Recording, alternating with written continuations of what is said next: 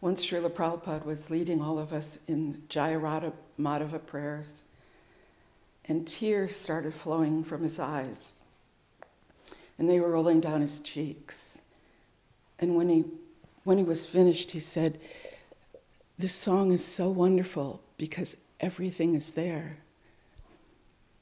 Krishna, the cows, the gopis, the gopas, his parents, his extended family, the forests of Vrindavan, the Jamuna River, everything is there.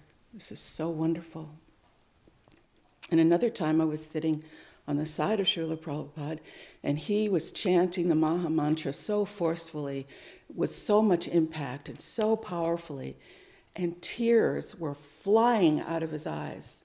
I was on the side looking at him, and I could see these tears. They were like arrows, and they were flying towards the deities, just like someone took a bow and shot an arrow. These tears were straight as arrows, and they were flying towards the deities.